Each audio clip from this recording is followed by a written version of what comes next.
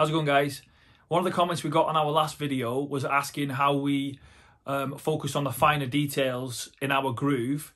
So we've got a track that we've just started. It's in the fairly early stages, but I thought now would be a good time to make the video whilst there's not too much going on really. So yeah, I hope it answers your question. But yeah, so we're going to look at basically groove, swing, and stuff that we consider when we're making a drum loop, a groove, just to try and keep it interesting and to try and get it grooving. So yeah, I hope it answers your question. If anyone else has got anything that they're struggling with, then let us know, and yeah, we'll try and help best we can. If you find it helpful in any way, then make sure you let us know in the comments. Cheers, guys. So yeah, in this one, the question was, yeah, like how we look at the smaller details to make the groove.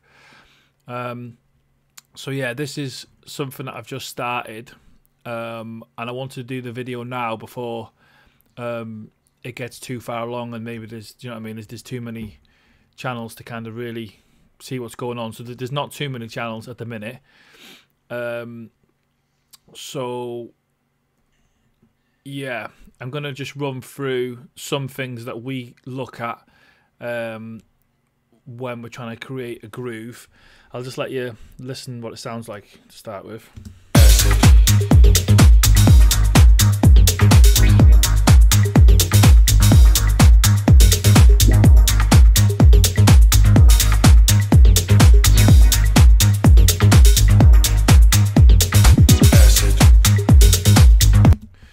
So that's pretty much it. There's not that much variation at the minute. I've basically just duplicated the loop along. But yeah, in terms of groove, so I'll start at the top.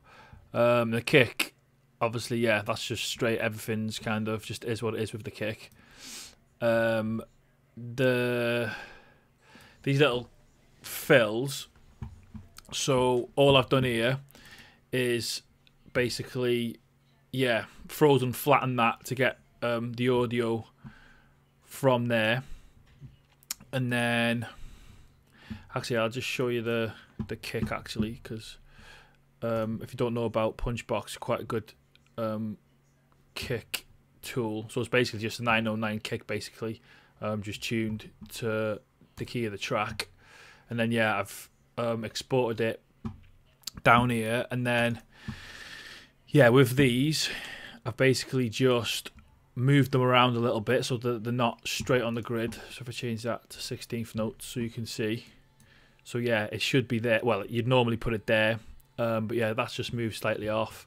So the fades, obviously, like that one there is a bit shorter than that one. Yeah, just kind of make it sound a little bit different really. But yeah, in terms of the groove, obviously like these notes being moved around is what's going to give you that really. And then yeah, the bass, same again with the bass. The only difference with that, obviously, so this one here we've got shorter notes and notes that have been moved, and then on this bass line, obviously we've got those two things again, so some shorter notes, some notes that's been moved.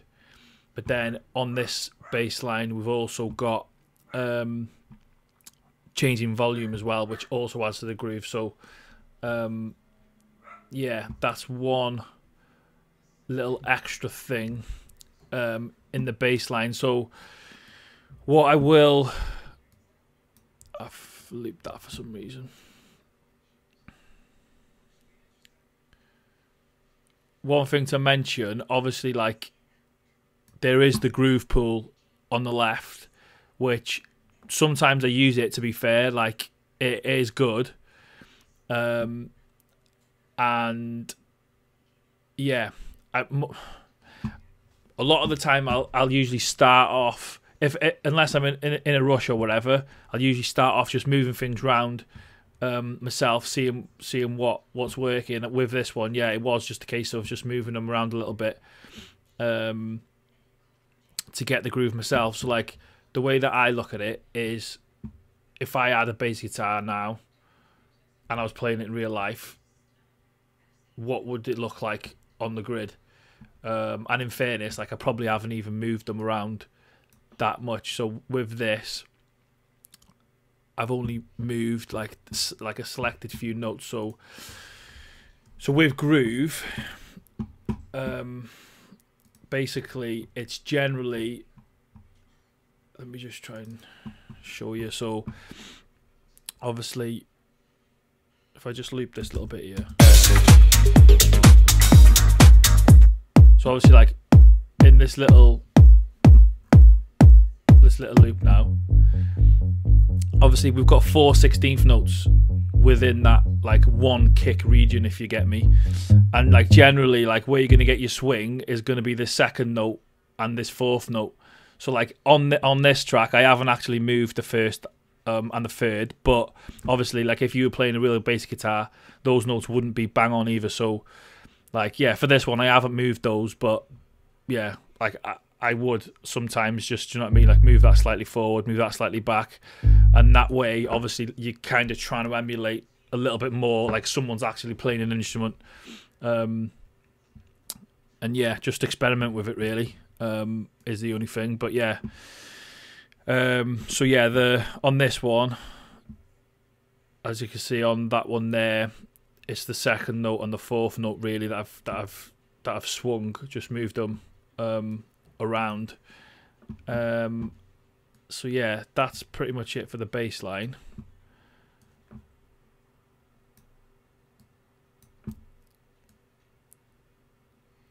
Let's put it back.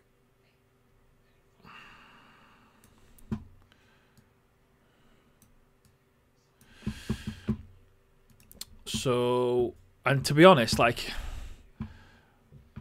in terms of like the groove, those are like the main things that I look at really, is like the changes in volume with the velocity, like the note length and where they're positioned, and like that's kind of going to be what's going to get you your groove. Obviously, like there's a few different ways to do it, like that way there, just moving the notes around is one way. So yeah, this bass patch, it's in the operator video that I did, but I've also included this one just as like a little extra one because it's one that I use a lot as well. So yeah, I'll include the link to that in the description. So if you want that, then it'll be in there. But yeah, other than that, in terms of groove on here, nothing much else. Obviously some like sound design based stuff, but in terms of groove, that's about it for that. Same with the mid bass. I've basically just duplicated those notes over, and it's just a slightly higher sound, just to complement the bass line. But yeah, nothing different in terms of like any notes or anything on that one than there is on that one. So then yeah, again with like drum sounds, so like you can see here, like none of them are really in the same place. So yeah, I just kind of like move things around a little bit just so that they're not like bang on straight, because obviously like we're using claps here, but if it was a snare from a drum, it's never going to be like right on it. So like yeah, with everything I just try and move it off a little bit, just because you're never going to really get that. And then yeah, like some of the volumes are probably tweaked a little bit.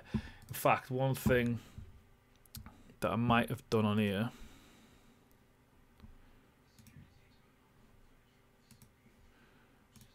no I haven't. So sometimes with the clap I'll like just change the pitch like slightly as well, just because again, like even with like drum sounds and that, like on the snare, if you hit it in a slightly different place, you're going to get a slightly different sound. So like with the drum sounds, when I'm putting them in, I'll always try and think about, right, how can you make each one sound a little bit different? Obviously, either if it's a little bit quieter or a little bit louder, or just slightly off.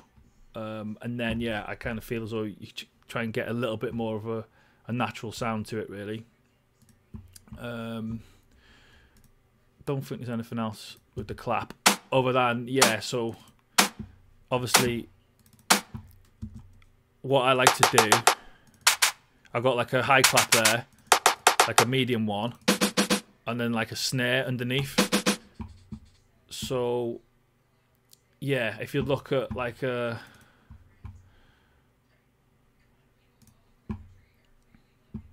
stick that up as we're doing it. So you've got that medium one there. That high one, it's like a little bit more in the higher frequencies there. And then you've got this one which has got the weight down here. At this stage I haven't really tweaked them that much. So I'll probably like later down the line I'll probably like mix them a little bit more and tweak the EQ so that they really fit nicely. But at the minute, I'm just going to leave them like that. But yeah, that's pretty much all to mention on that, really. And then the conga. So again, just don't think I changed the velocities too much on them. Oh yeah, so they're both the same, but yeah, the velocities, they've moved slightly. And then so Echo Boy, in terms of like delay and echo, like Echo Boy is mint because it's got this swing. So like, yeah, you can basically swing your delay, which just gives that extra little bit of groove. So yeah, that's probably the only real thing to mention on that. Let me see if I've done anything else. No, I think that's pretty much it. What's a frequency shifter? So yeah, with sounds like this, like if you have a look on here, like it's got a definitive note. So like some people don't like to tune their percussion, but with a sound like this, I personally think that you kind of should, because like you can't argue that there's definitely a note playing there. So if that note isn't in your like scale, or it's sounding slightly wrong with another note that's playing in something else, I just think personally it's easier to just make sure that it is. And like I've always found that things sound a little bit better when you tune the percussion. Like some sounds, so like some sounds you won't bother with. So these claps, although the snare I might have done, because the snare, like a snare a lot of the time has got like a kind of fundamental note that you can hear more than anything else. So yeah, I've probably looked at this little bass note down here and done that. But yeah, maybe that's something for another video. But in terms of the groove on this one, the main thing is the Echo Boy, and then yeah, it's just swung a little bit. And then so even though I've moved the notes, like obviously like I've done that, so like I probably didn't really need to do that. But if you've not really ever took any notice of the track delay section here, like it's dead useful. Like yeah, just offsetting things slightly, like even if you've already tweaked your notes a little bit and moved them around, like most of the time you'll find that there'll be a sweet spot, and if you move that track delay just a little bit, you'll just find that perfect spot where it just sounds a little bit better. So yeah, just probably yeah, the first point you call is move the notes, and then the track delay, which will just like really fine tune and get it where you need it. So yeah, nothing else mentioned on the conga. And then the clave is pretty much the same. What I've done on here is, so yeah, in this simpler, you've got this LFO that you can turn on and off. So to be fair, you could do this in another way. I just do it this way. But this pitch, so I've changed the LFO shape to this noise one here, where it's just all random. You could have a different wave if you want. You could have a sine wave, so it's like more of a smoother change. But I go with that one just so that it's a bit more kind of instant with when your note's going to change. And then yeah, I drag this all the way down to lowest it'll go, and then this pitch, what it'll do. So if I turn that all the way up, it's basically, it's going to play a different pitch for your notes. Obviously, like, you wouldn't want it on 100 there, like that is, but if you pull it down, so I'll put it on 0, like, if you just,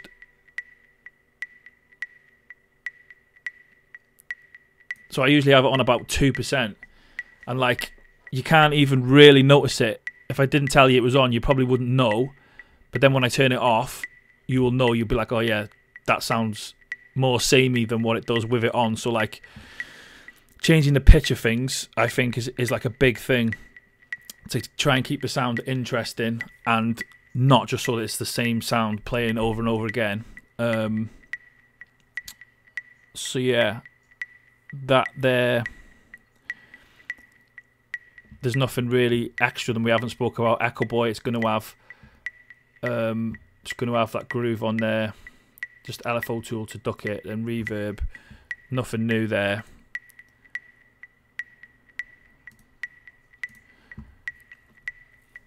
Speak about that envelope in a different one actually. Might have actually put that too high now, but so actually maybe on this one as well. So yeah, on this clave, so we've basically got like a little polyrhythm going on. So obviously usually you're working in like even numbers in terms of like your beats and your bars and that, obviously like within one bar. So if we turn that,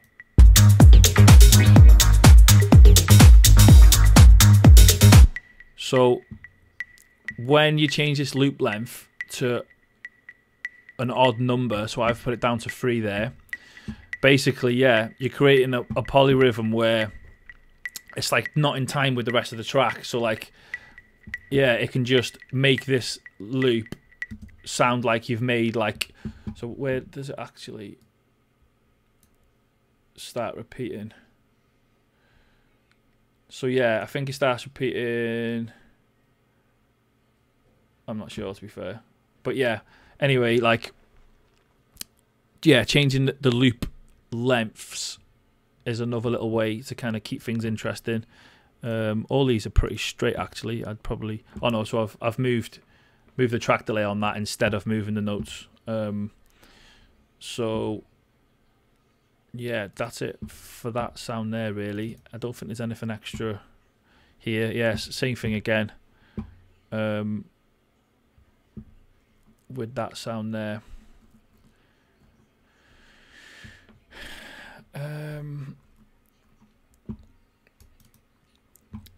And then yeah, with hi-hats as well, like just slightly move that one's moved forward, that one's on, that one's on, that one's slightly behind. Like the volumes are a tiny little bit, it's like tiny little changes in the volumes. You wouldn't even notice it to listen to, but like the tiny little things, like your ears do pick up on them, even though you don't realise that they do. So yeah, have I put? So yeah, one thing that's different about this is that what I've done with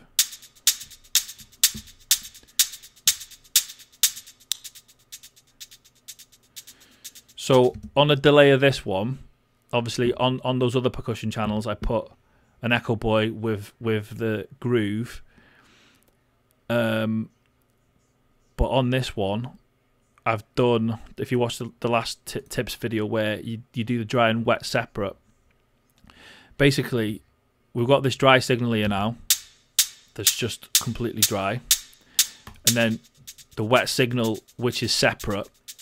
So basically when you do that, now I can put effects on just this wet channel without it affecting my hat. So I've got this little filter freak on there. So if I turn that off, that's what it sounds like. It's just quite samey, really. That's just the delay now. And if I turn the filter freak on, you just get just a little bit different. But obviously, like, if I would have put that filter freak on the full channel, which, do you know what I mean? Like, sometimes I would do. You can do that anyway. But obviously, then I'd be affecting the main hat, which for this I didn't want to do. So that's why, yeah, this little thing where you duplicate the wet down, it's cool because, yeah, you can put effects onto your wet signal and not affect the dry signal. So yeah, hopefully that makes sense. This little open hat, say everything that we've mentioned before. I think the only thing with this is just that there's a little pitch bend. So obviously, like, yeah, just sounds a bit different. Just a little bit higher pitched. It's like the same principle with the drums, really. Like, if you hit it in a slightly different place, like, it's going to sound a little bit different. So yeah, just play around with the pitch and stuff. And then, yeah, just move the track delay. One of these has got something slightly different than what we've already spoke about. Yeah, so this tambourine. So everything else is the same that we spoke about, the volumes, moving the notes. But the difference with this one is that I've turned this envelope on.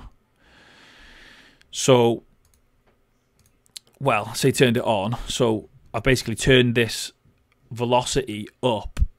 So basically what it will do is where we've put our volume kind of changes in, rather than it just being the volume that changes, it will also be a filter. So like this sound here, because it's quieter, will also be slightly filtered,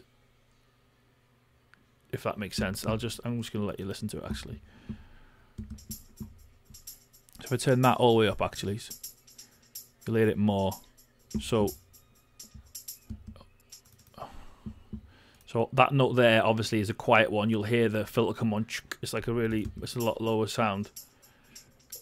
So yeah, with that just kind of tweaked to the right amount. Again, it's just like gives the sound a little bit more movement, so it's just not the same. And then yeah, everything else we've already done.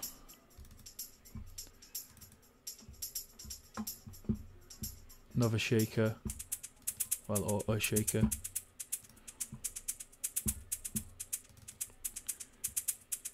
Yeah, we spoke about that. So the wet signal again, it's just got a filter freak on it. It's just moving it a little bit, and then it's got an auto pan on it. I think that's pretty much it, to be honest. In terms of like making a groove, like those are the things that I really look at. Is yeah, the stuff that we just spoke about. So yeah, like moving the notes, the volume, the length of the notes.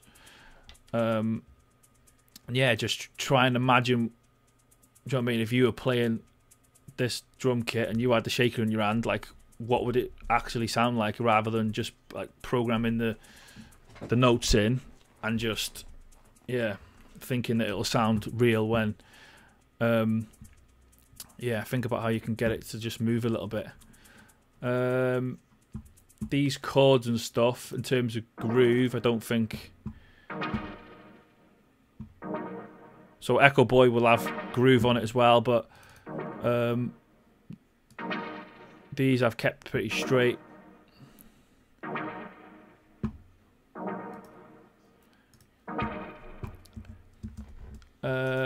So I might as well carry on with these actually. So yeah, with these chords, just stuff moving all the time. So this filter just moving a little bit. The envelope's turned up so that like the highs still come through. What else have we got? We've got Filter Freak, which, yeah, so Filter Freak's really good for just creating little slight differences in your sound. In fact, if we turn all that stuff off and just see what it sounds like.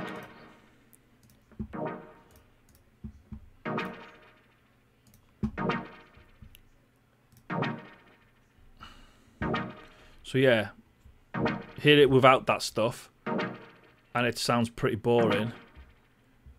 It's just the exact same sound every time, but then when you turn them on, don't think I had the chorus on, actually. Didn't have that on either.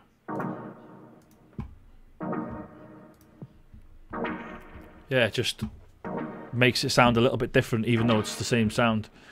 Track delay, I've moved on that. This sound here, I'm not 100% on at the minute. Just recorded it in with the Minilogue, but probably needs a bit of work on that, to be fair. But yeah, with that one, so if you've got any like live synths or whatever, like if you play it in live, obviously then you have got a live instrument that you're playing. So if you're playing something in live, obviously sometimes your timing can be like way off, so you might want to move it a little bit, but try not to, if you're playing something, just like press quantize and then make it all snap back to the grid, because like that's not what, like if you were playing, do you know what I mean, in a band or whatever and you were doing it live, that's not what would happen. So if you're recording something in, try and leave it as best you can. Like if you've got it way off, then yeah, just pull it a little bit like back on time, but like don't just press quantize and like sync it to the grid, because you're going to lose that kind of feel that you had when you were playing it. Like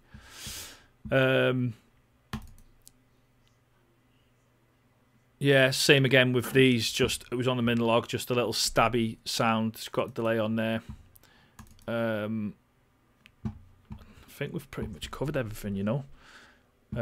This sound, again, it's just the same note, but it's just like getting pitched up and down a little bit. Yeah, just a little background thing. And then this, which it's actually me, which I'm not sure whether I'm keeping it in yet, but yeah, that's pretty much it really. So yeah, that's it for this one. But if anybody's got any suggestions on stuff that they're struggling with, then let us know. And yeah, if we think we can help in any way, then we'll make another video. What we might do is maybe make another video of this track when it's a bit further along. Maybe some arrangement stuff, possibly. But yeah, hope it's helped in some way. Let us know in the comments. Yeah, cheers guys.